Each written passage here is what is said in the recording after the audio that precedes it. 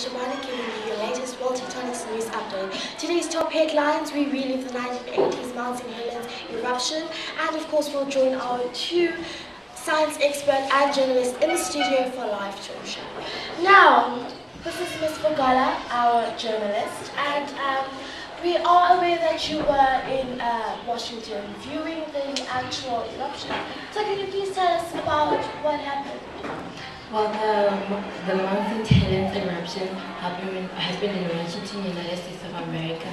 The lava destroyed a lot of buildings and destroyed a lot of stuff too, and many people were harmed.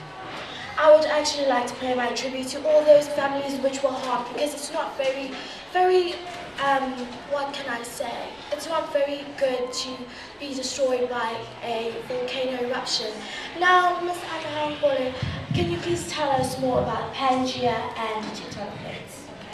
Pangea is a theory that was once a hole, and tectonic plates are slabs of rock flowing on the mantle.